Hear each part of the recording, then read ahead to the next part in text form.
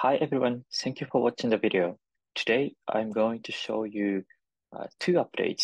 One is now you can set the follow-up prompts so that after you summarize the content with language models like a ChatGPT or Claude, and you can just click, the follow-up prompt so that you can continue the conversation.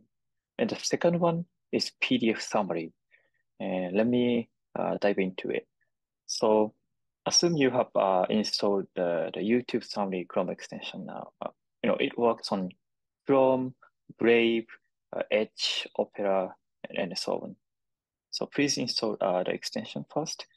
Then, as you know, if you go to the YouTube video, then you will see this small widget so that you can see the transcript of the video and also summarize the content like this.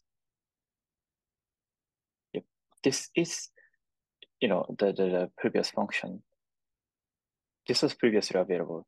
Then now, you can choose, also you can choose the language models. Like you can use GPT 3.5, 4, or Anthropic Claude. And also you can select, languages you want to use. And also we updated the custom prompt so that now you can put the multiple lines. So like, precise or whatever, you can put it. Then, so here we have a follow-up prompts now. And these, follow-up prompts will be shown near the prompt inbox. And when you click the button to summarize the content, you will go to either ChatGPT or Anthropic Claude. There you will see like the small box so that you can keep the conversation. Let me show it. And then you can set any follow-up prompts as you want. Sometimes you want to create the post or tweet about the video, article, PDF, and create a post about this content.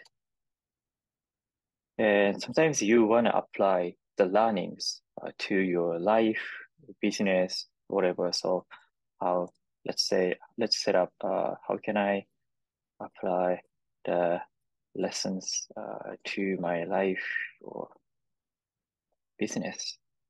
And sometimes you want to learn, like you want to know what to learn next. So, okay, what to learn next.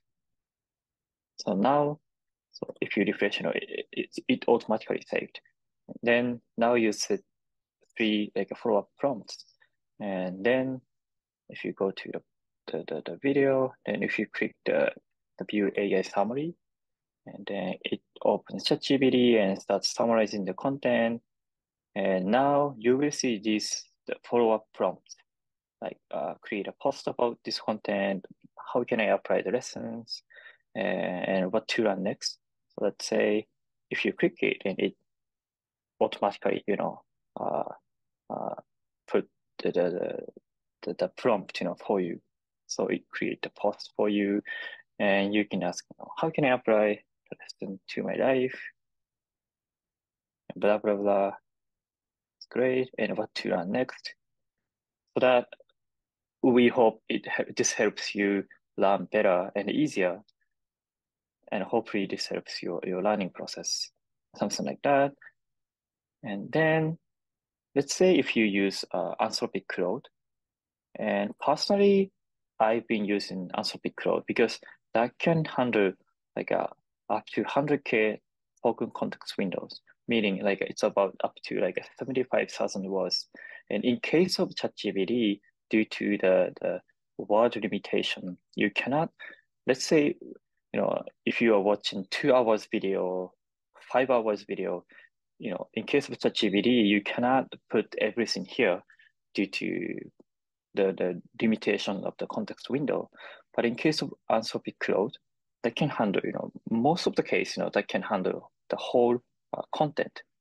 So you, it, meaning like you won't miss the details.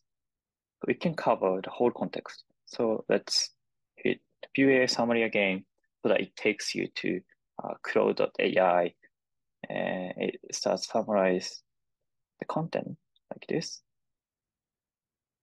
So you will see these follow-up prompts here, then in case of, if you're summarizing the very long content, it takes time to get the first results compared to ChatGPT because it covers the whole content, the context.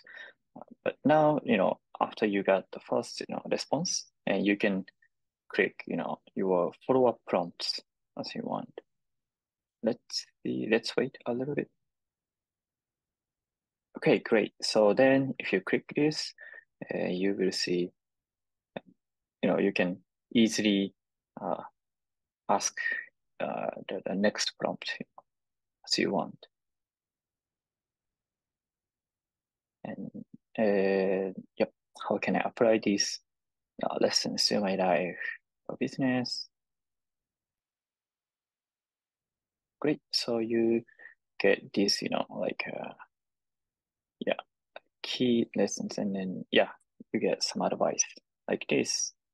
And great. So this is how the follow-up prompts work with YouTube summary extension. And now let's move on to the PDF summary. So if now you can summarize the PDF summary, PDF files too. So actually you can summarize web articles too. And then if open the PDF files, you will see this small, icon on the top, so that clicking here, you can summarize the PDF file, the content like this.